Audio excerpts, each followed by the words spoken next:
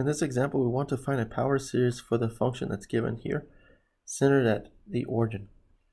Okay, so in this box that you see over here to the right, this is the function, okay, that we have. Okay, we have a over 1 minus x. So this function can be represented by what's called a geometric power series. Okay, and this series, okay, is based on the geometric series, and so therefore the radius of convergence is going to be for values of x between -1 and 1, or in other words, the absolute value x strictly less than 1. Okay, so the way we can do this, okay, is that we have to look at the function we're given and try to write it in terms of the function given in the box. Okay, so notice that we have a 1. Okay, on the denominator here we have a 1 minus x. Okay, so what we can do is we can divide, okay, everything by we can go ahead and divide everything by 2. So I'm going to rewrite the function like this first. So we're going to have 4 over 2 plus x. Okay. All right, so I'm going to divide everything by 2, and the reason is because we want to get a 1 in this. We want to make this 1.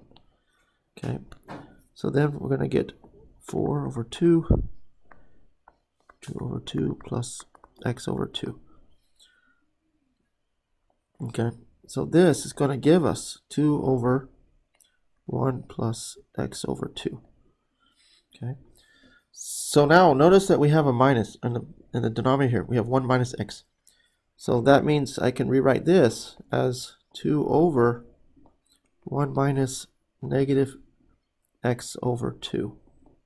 Okay, and this is the same thing as 2 over 1 minus negative 1/2 x. Okay, so now we have everything we need to write our series. Okay, so we have that a is 2. Okay, all right, and then this part here, that is acting as r. Okay, so our series, okay, so all right, so the function that we have can be represented as an infinite series, okay, with a equals to 2, and then we have minus 1/2 x raised to the n power. Okay, so the interval convergence for this series, okay, remember that it has to coincide with the geometric power series. Okay, so this must be right in order for this series to converge. Okay, this has to be true. Okay, all right, so we want to find the values of x that make this series converge. Okay, all right, so this is going to be,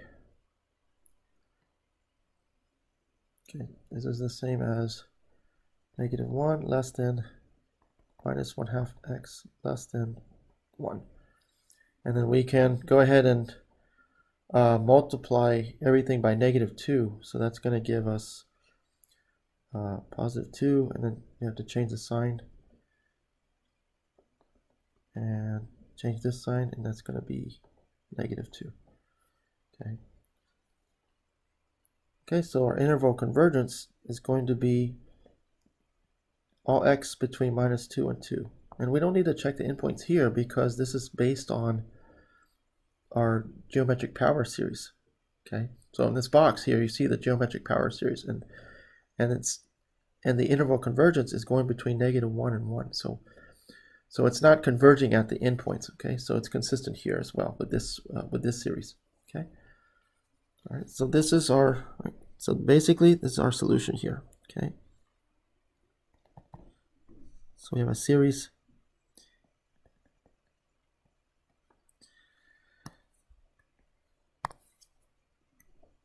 Okay, this is going to be 2 times negative 1/2 x to the n.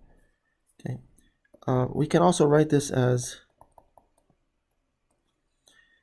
2 times, we can take out a negative 1 to the n. And I have 2 times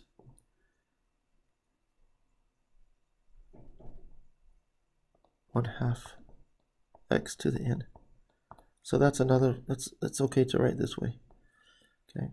And our radius of convergence, right, is going to be 2. Okay. Right. And this is our interval of convergence here. Our interval of convergence is here, and radius of convergence is 2. Okay.